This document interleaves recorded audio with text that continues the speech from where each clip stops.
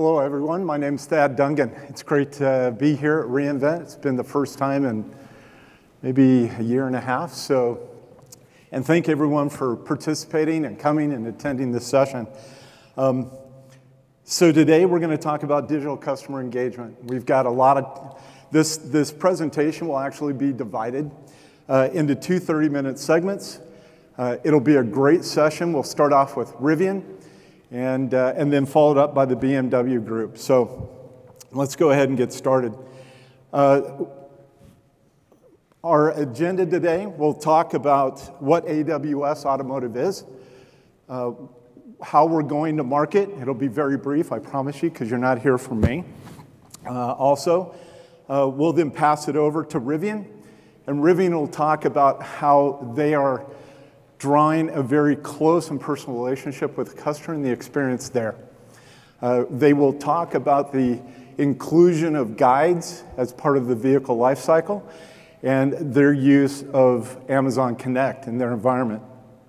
Then we'll pass it over to customer centricity using AI with BMW Group. We're extremely excited. We've been working with BMW as partners in their cloud data hub and how they manage and how they leverage and use their data to to curate very personal experiences with their powerful brand, their iconic brand, and we're pleased that they're here with us today. So a couple of things. When I talk to our customers, they're thinking of technology, they're thinking of infrastructure or platform as a service. They don't really quite understand that we also have a very powerful go-to-market around industry, specifically in automotive. I've been asked by some of our line of business customers, are you an SI? Are you an ISV? Just what is AWS? So when we look at automotive industry, we look at solutions that are purpose-built, that are focused on providing industry experience. We also look at it from two ways, where our customers can build for themselves using our services, or we have competency partners across our various workloads. And so whether it's build, whether it's buy, even if you would like to develop with us or build with us in our Amazon or our AWS industry products, what is referred to as AIP, we want to provide working backwards from the customer those three options.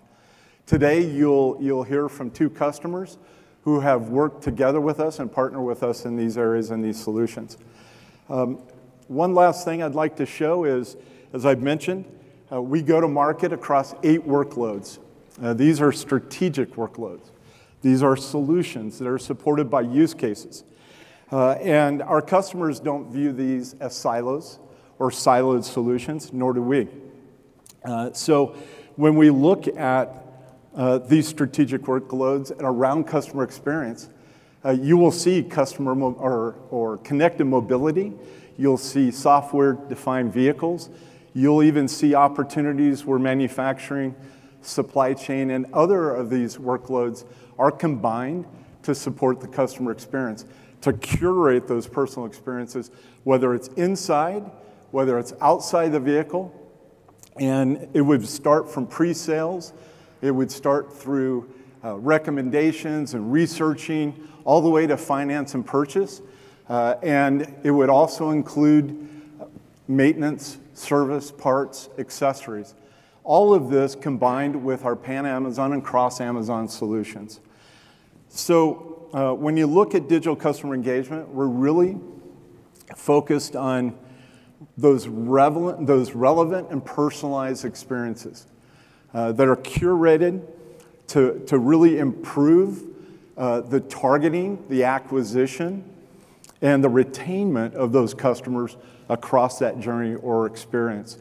And as you'll see with both these companies, you'll see the scale in which they're doing it with data and being able to get the data and insights out of there very quickly and to make decisions in a near real-time situation. So what I'd like to do is now turn the time over to Alejandro Martinez from Rivian. And for the next 30 minutes, we'll talk about what Rivian is doing. And then after those 30 minutes, we'll move to the BMW group. Alejandro? Perfect. Yeah. Perfect. Hello, everyone. My name is Alejandro Martinez, and this is Mark Phillip. And we lead the software development for our contact center solutions at Rivian. At Rivian, we're obviously trying to connect with our customers, and we really want to drive a lot of the day-to-day changes as we grow. So we want to kind of showcase a little bit about what drives us here at Rivian. Forever means we're part of a bigger picture, preserving the environment for generations ahead of us. Forever is so important because we as a company are trying to set an example as to how we can care for the earth. We're not just creating cars. We believe that there's a more responsible way to explore the world. We want to enable people to do the things they love to do and do it better, farther, faster. Forever is sort of a humbling word. This is, holy cow. We need to make sure that for the life on this planet 1,000 years from now, we've created an environment that is as livable as what we've experienced to date. I think about talking to my son in 20 years and saying, how did we do? Cool. So that's a little bit about what drives us. And as I said, our mission is really to keep the world adventurous forever. And we really want to do that and help our customers along that journey. And ultimately, we develop this kind of circle around our customer in order to kind of help them in this adventure. So that's both our Customer Engagement Center, Guides, Rivian Service. But really, how do we start? We're a really new company, so we wanted to talk about our customer engagement. So when we started, we wanted to get up and running really quickly. So Amazon Connect was a great solution in order to solve for this. We wanted to be able to offer a forum for our customers to reach out to us in real time and talk to us and ask us questions about our products, since many of them hadn't actually seen the product in person. So our Customer Engagement Center was formed, and we really wanted to make sure that we started documenting those touch points. So Salesforce was developed into our system. In addition to that, we knew that at some point, since we have a connected vehicle, our digital technology suite would connect directly into Salesforce and serve as a single pane of glass. Thinking about kind of our architecture, we needed to be very scrappy in order to go live as quickly as possible.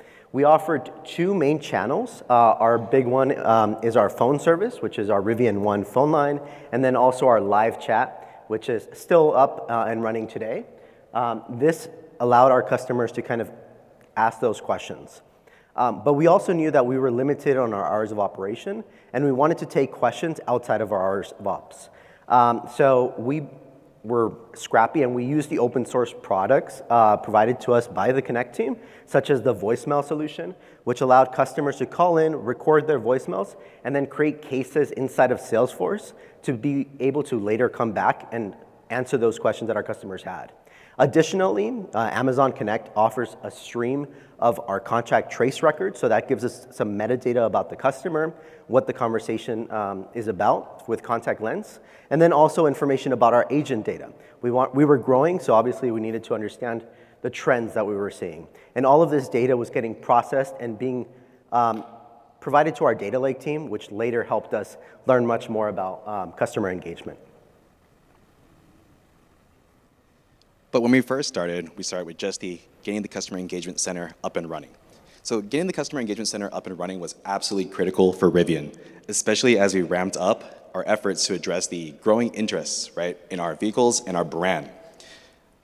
So with the combination of Salesforce 360 and the integration of the Salesforce CTI adapter into our solution, we actually gave our agents a workspace that provided them a way to give a highly tailored customer experience while having access to all of our knowledge bases at their fingertips. This would eventually lay the foundation for how we would eventually scale our solution across the various Rivian teams as we continued in the next steps of our customers' journey and in Rivian's maturity. Yeah, and from that point on, we were starting to get vehicles out to our customers. So this is our next step of growth. In addition to just continuing to take those question and answers, that conversation about ownership, we also went international. So we had to expand our operations to not only accept calls in English, but now into our Canadian customers. Additionally, we now, like I mentioned, we had vehicles on the road, so we had to offer 24/7 Rivian service, which allows our customers to reach out to us any time of the day with any questions, whatever the situation as part of their adventure. And then additionally, we fully integrated with our connected vehicle. So whenever a caller is it calls in, that information is transferred over to our digital technology suite, and we can actually get insights into who is the caller, where is their vehicle, and then also track their customer journey inside of Salesforce. And so that lays the foundation to what we've done with Connect. And then the next one is obviously our guides, which is very important to what we are at Rivian. Yeah, so the introduction of the Rivian Guide was the next step in Rivian's strategy in customer engagement. We wanted to give Rivian a way to provide a unique concierge experience where customers were provided with a white glove service to help guide them in their journey with us. This guide service had to be highly tailored to the preferences of the customer. Now, what we did is that we extended the Connect solution to support direct lines to each Rivian guide. Now, you as a customer could get the support you need from the guide who has been with you on your journey with just a call or a text. As we introduced more channels, we created a single pane of glass, as Alejandro mentioned, to create this holistic view of the customer interactions with Rivian. Ultimately, this empowered team to provide a highly personalized experience while providing context of all the different contact points with us. And thinking forward, we had actually developed a componentized architecture. And this allowed us to quickly extend our solution to the vehicle service team at Rivian. Through the context gathered from the metadata in Connect's contact trace record, in combination with the connected vehicle data that we collect, we're able to dynamically route customers to the specific channel expert based with priority configurations in mind. Essentially, we've implemented skill-based routing to get the customer in front of the appropriate channel expert to best address their needs. Taking it a step further, we've also developed a support network that gives the vehicle service team a way to quickly onboard external parties into our solutions. Ultimately, this has led to an elevated customer experience by providing them a way to get vehicle support based on their geolocations while giving our team the context of exactly what situation they're in so that we can best address their needs. Next, Alejandro will zoom out on the architecture that we have today and how we support this. Right, and so like Mark mentioned, we were building out these services really quickly within the span of 1 year. So our architecture had to be really resilient. And we continue to support the customer with the Rivian One phone line and many other phone numbers which direct them to the right team, and then also passes on relevant metadata about the caller, as well as Rivian.com support, the configurator, and so many other touch points in which you can actually live chat with our customer. So not only do we have our customer engagement center that's live today, we have Rivian Service, and so many other teams that make use of Amazon Connect. What we've done with Amazon Connect is that we've really built a lot of microservices into it. So Amazon Connect offers contact flows and contact flow modules, which allows us to become reusable and offer new teams some of the same functionality that larger teams have built. With our microservices architecture, we've gone ahead and provided information from the customer in real time while they're on a call or in a live chat. And then we're also able to pass some of that metadata over to our agents or to the agent's platform that they're making use of to kind of better tailor the experience to what the customer is expecting. Additionally, we continue to use the Kinesis streams of our agent data to kind of help us predict our staffing requirements. And then our contact trace records with Contact Lens allows us to kind of understand the conversation as a whole and then make better sense of their frustrations. And then, of course, Salesforce continues to be a big portion of that journey along with our digital technology suite. Cool. So you all saw the first diagram, and now y'all saw the second diagram, and you can see that the architecture exploded quite quickly. And because of this, the automating became absolutely necessary in order to scale to the rise in demand for our services. We continue to want to bring teams online as quickly as possible without compromising on the quality of the existing customer experience. So how did we do this? We did this by rapidly reducing engineering overhead in onboarding and contributing to our ever-growing Amazon Connect solution. In the first step in the path towards automation, we've concentrated on the management of inbound and outbound channels. So everyone here who has used Connect before knows of the click ops needed to configure each of your inbound and outbound channels. And while the tooling that Connect provides is great, shout out to the team who developed that, our team needed a solution that would actually give us a way to move faster by batching changes into our solution. And we also wanted to control the scope of the changes actually being made. So what we did is that we aligned with our organizational goal of infra as code. Now, thanks Alejandro, it's all good, as infra as code.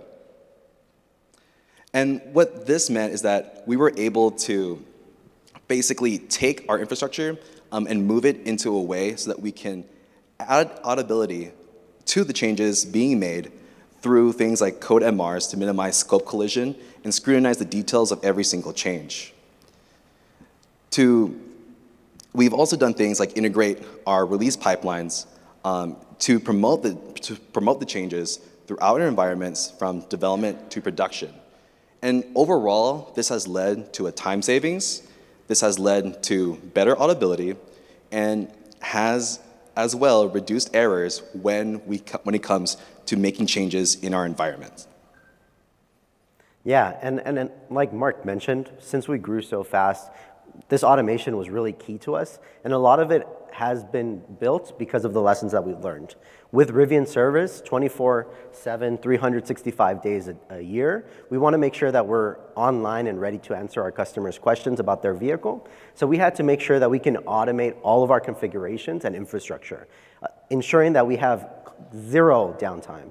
And we're working with AWS to move closer to 100% infrastructure as code, which allows us to kind of better a lot of those deployment pipelines. We also are making use of a lot of that data streams that are coming from our customers and also our agent conversations. And we're learning about our customers' frustrations and how we can better tailor their experiences. How can we get them information that they need quicker? And additionally, we have to kind of predict our staffing requirements. We're growing, we have more vehicles on the road every single day. So we have to kind of strategically plan our hiring efforts, et cetera. So this obviously is a lot of value to Rivian and to our customers.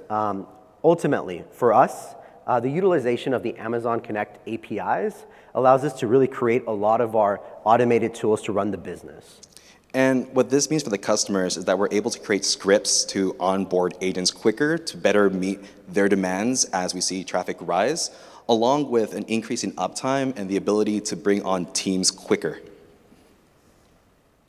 Sorry. And then also we've built in a lot of flexibility to make sure that we understand the needs of the teams that are going live with Amazon Connect, and then being able to offer them solutions that are flexible to what the requirements are. And what this means is that whether you're part of the insurance team, part of the vehicle service team, when the customer comes into you, you're always getting the context that you need to know how to best address their problem. Additionally, because we are growing and we expect to grow even more, we need to make sure that all of our features are componentized. That means that one feature that we build out for a large team, such as Rivian Service, may be usable by our insurance team. And those are features that they didn't even know they needed. Exactly, and what this means is that we're able to provide the customer with the consistency in the experience as they go between different teams that makes it completely feel seamless and is the same quality of experience that they have grown to love and know Rivian for. Perfect. Thank you very much. Next up, BMW.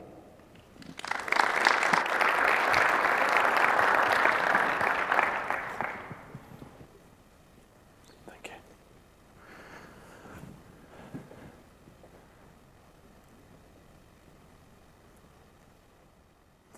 All right. Hello, everyone, also from our side. Coming from a startup to a company that is there for more than 100 years. However, very inspiring to see that we also share common challenges, automation being named as one of those. So let me introduce us shortly. With me today is Rafael, our responsible person from our joint venture Critical Tech Works, flew in from Portugal, and Andre from the Boston Consulting Group. So what we will do with you in the next 30 minutes is to walk you through a journey we want to achieve towards more customer centricity, which is the first, bringing our data together, making data available for all our users in the BMW Group, and illustrating our platform, our technology stack behind that. Second, once the data is available, the question is, and we heard it today in the morning, how important data governance is in the keynote, how to make sure that we can utilize this data best. So we will show you important factors once it comes to data governance and which hurdles we had to overcome. And then third is, how can we leverage this data through AI in terms of use cases for our customers, for you to understand the customers better and to provide the best service in industry. So first, let me take you to our journey shortly. We collect data every day, every second. When you drive a car, when you go with your BMW to a service, to a dealer, at each and every event, data is produced. But not only during dealer visits, service visits, or driving a car, for sure, more and more popular and more important for us is the interaction through mobile applications. The My BMW app, named as one example. But also, whenever you configure a car, book a test drive. So we have a lot of channels to interact with you, which helps us to understand customer demands better. But it also brings the challenge with it, how to bring this data together. And this is something we will deep dive in the first section in order to achieve the right-hand side here, making really next-level use cases out of that. Understanding customers better, making demand forecasts, securing our competitive position and enhancing it, and also utilize our associates all over the place, all over the world at the BMW Group to leverage the great value of data. And how we do this and which technology with AWS is behind it and where we started and where we are, Rafael will explain you. Thanks, Stefan. Right, so when we started it almost 3 years ago, or even a little bit more than that, we knew we had a diversity of markets and sources that we needed to integrate, because at the time there was already a strategy from the data transformation office in BMW to bring all this data that was scattered around many markets in different systems, in their own implementations, and we needed to gather this data into a single source of truth, which was by then envisioned by the data transformation office to be a platform on AWS, which is called the Cloud Data Hub, short CDH. And this is where a data lake was formed to get all this data from different markets. And having a small team, or of just probably 12 people at the time, we started off by learning all these AWS abilities and tools and services, and also getting to know how the CDH envisioned the standard architecture for all of the implementations we did. And as a pilot market, we started by having ad hoc implementations to bringing data into the cloud and to get it readily available for being then consumed by our analytics platforms. So rapidly, we got into a point that we figured out this wouldn't work for us, like having very different implementations in different markets. We needed to scale it up, not only because we needed to have speed in development and standard approach to each market, but also we needed to operate it then. And as we increased our scope and footprint in the markets, we needed a single way of operating it. So, but having the technical solution to implement it wasn't enough.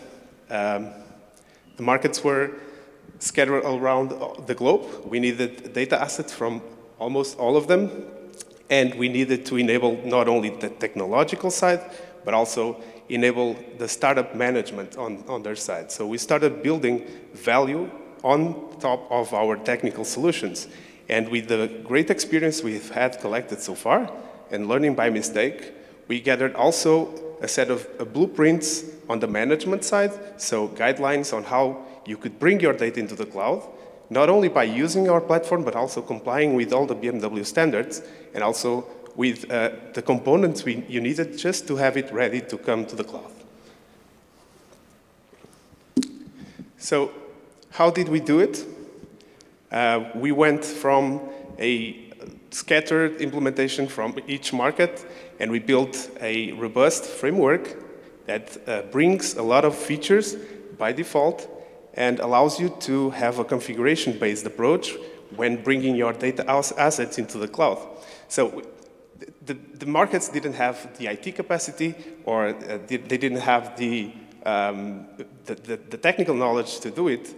So we wanted to reduce complexity on their side by bringing it to our side and to have it encapsulated on our solutions. And so with just a couple of lines of configuration, you could get data from your on-premises systems into the Cloud Data Hub, where it then sits on the data lake, and you can access it through a democratized solution, and also with proper governance on the data scope.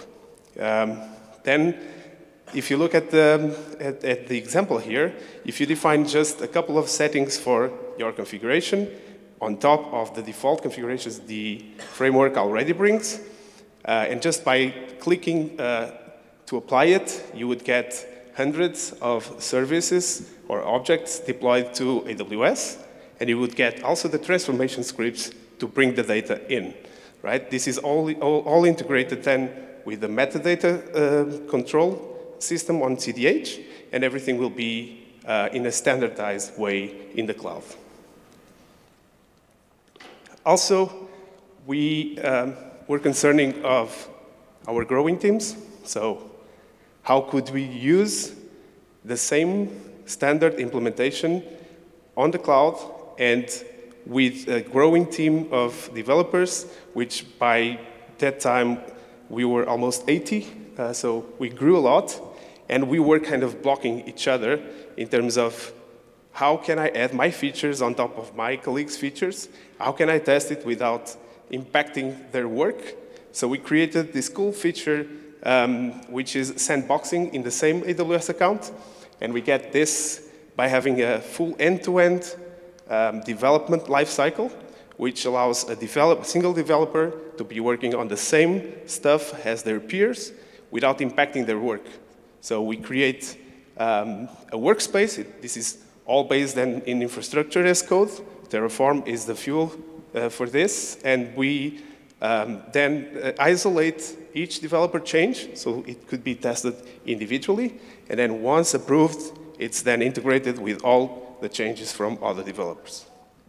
This also comes with end-to-end CI/CD, so the deployments are automatically done with proper change management in between.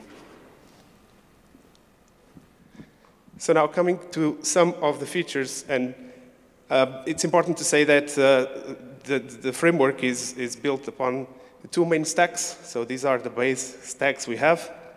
And why is this? Because we identified two very different stages in the data pipeline, or the data lifecycle. And the first one is the provider side of it. So how do we get all these data assets in the cloud from each market and their particular systems? And this is the data lake approach. So ingesting data into the cloud, getting it cleaned up and transformed in a basic way so it then can be shared and published across the BMW landscape. And the second stack we have is the consumer part. So how we then leverage these data assets together, we blend them, we enrich them, we bring the business logic into it and derive KPIs and machine learning applications. One or two very important features that are outside of the regular offers that the AWS does is that we also brought dynamic triggering to our solutions. So most of the markets, they only update or share their data assets once a day, sometimes once a week. And the SLAs are not very clear, and we need to have a dynamic way of getting data from them. Instead of having a batch update running on a schedule, we have a lightweighted function that will go into the data sources, check if data is available. If it is, just run the processes. Then, also very important, is the generic incremental module. This allows us to be very agnostic to the data sources. So many data sources, they don't have a means for incremental loads. So we just have to rely on batch updates. And this on the provider side, we deal with it by adding metadata to these published data assets in the cloud. So then the consumers can decide if they want to build their applications based on delta loads of data, thus reducing the costs and also increasing performance. Third one to be referred is our set of libraries. So these last 3 years, we've been adding more and more to it in terms of helpers and utils. So you can get most of your typical transformations functions from Spark, but we also add to it with very specific BMW needs. So things like anonymization, transformation of vehicle identification information. This is very specific to BMW, and we publish them and share them so you don't have to do it all over again. You don't have to do the same mistakes we did, and this is all taken care for you. With that being said, go back to Stefan, so then we can deep dive into one of the use cases.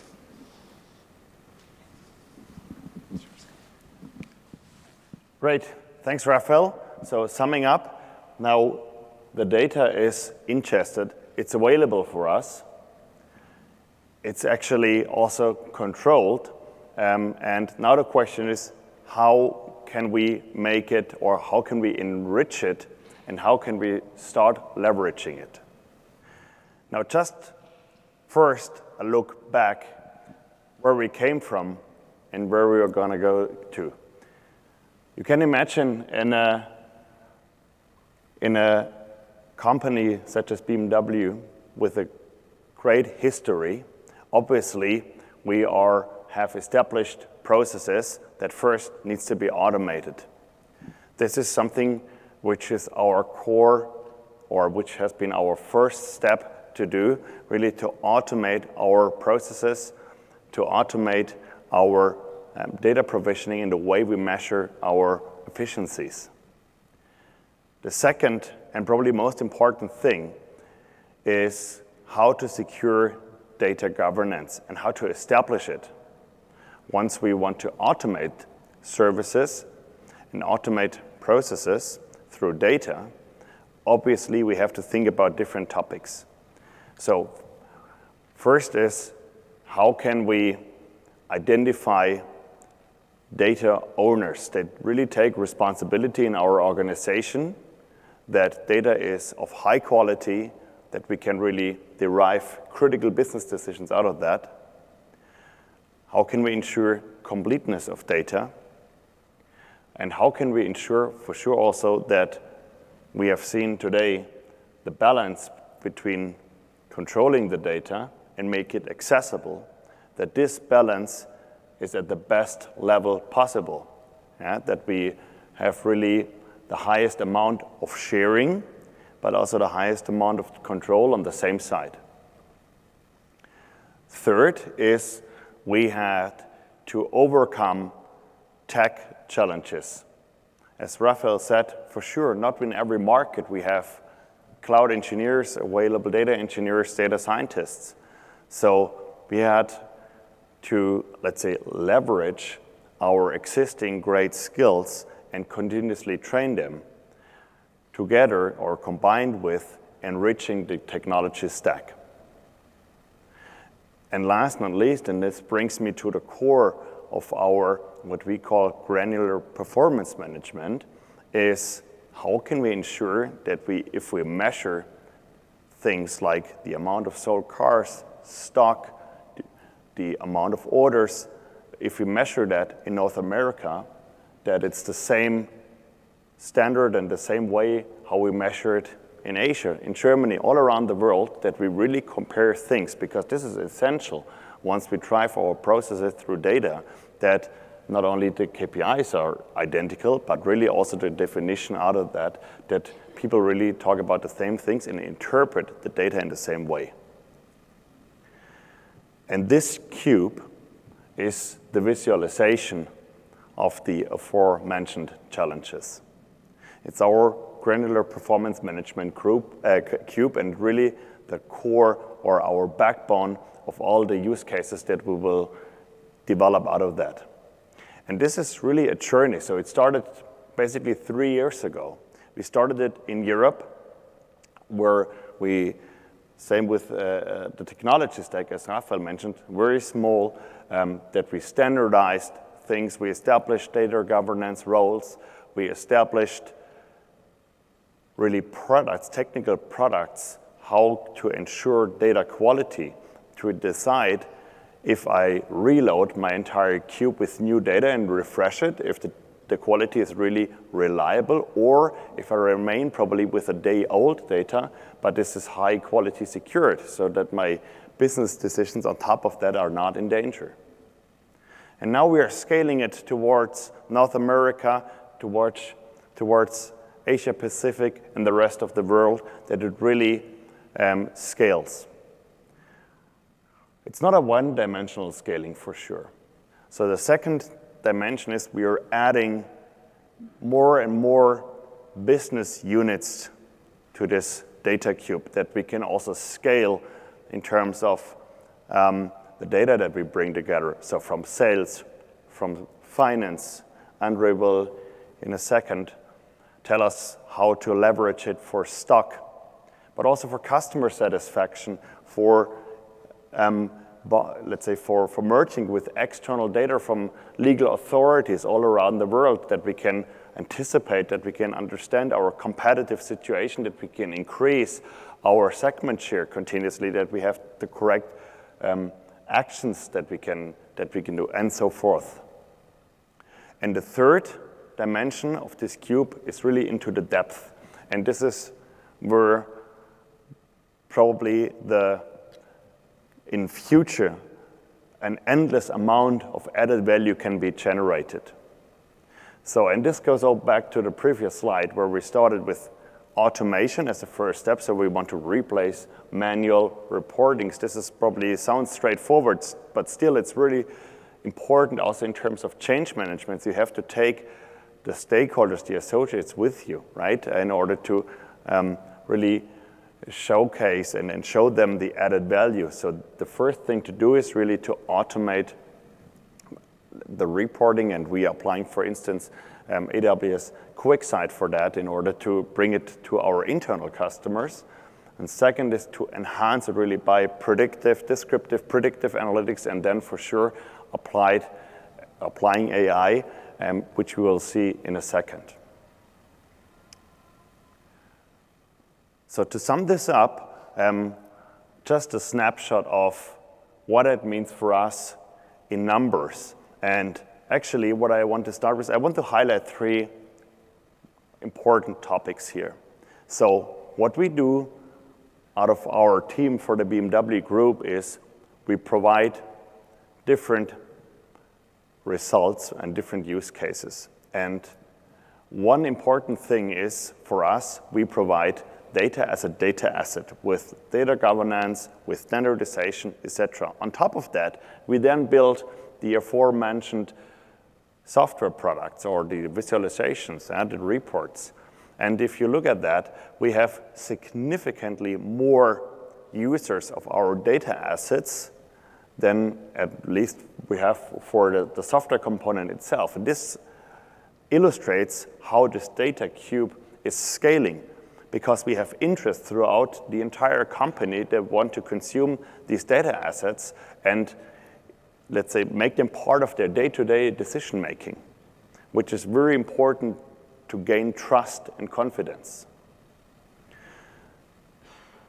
The next element I want to highlight is, as it's really for us a core important to think from a customer's perspective, we have also established, and this is also part of the change management, we have established rounds that really think from a customer's point of view for sure, but data-driven.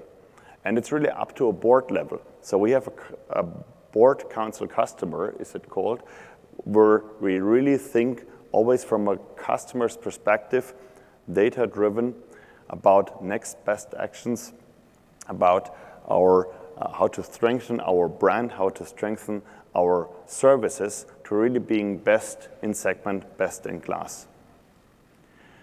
And one concrete example that is showing how now to even enhance it through AI, Andrei will show you. Cool. So I think we laid now the stage to collect a lot of data. We laid the stage to combine the data, make it accessible. We still owe the company and our customers the value. So let's get into that. If we talk about customer centricity, this is a buzzword been used in the industry for quite a while. And there was a lot of small use cases and enhancement, but to really play customer centricity, we really require the full game as described. And let me take sales and marketing as an example to show what it really means. Because if you think about an OEM producing cars, what does customer centricity means? It's more or less for us means to match demand, so understand what our customer needs, but then to make all the right decisions to fulfill it. And this is not how the industry has grown up. The auto industry has grown up in creating big factories, creating the assets to populate the factories, produce those cars, and then find the markets and find the customer in the market. With the increasing competition, with increasing volumes, obviously, there's now the question how to make a turnaround, a transformation to really come from the customer first. If you think of sales and marketing, and take any function of sales and marketing, if you are wrong in reading the market, you're paying the price in rebates, or you're paying the price in logistic cost. Think of pricing. If you are messed up with your pricing, you will pile up stock. Or think of stock, you create a lot of stock and you kind of misread the market, the stock will age, you will have discounts to get the stock off. So whenever you are not customer-centric, you are paying someone the bill. And maybe let's take stock as an example. Stock is a very cool example because working capital, days in inventory, net working capital becomes a very, very important KPI for many OEMs. So they're all focused on that one. If you're coming from a history where you were producing the cars and you put them in a lot and you were finding the market, to now forcing this paradigm shift to really say, like, where do I need stock? Where will my stock turn? And how to create that? You will require all the layers we have just described.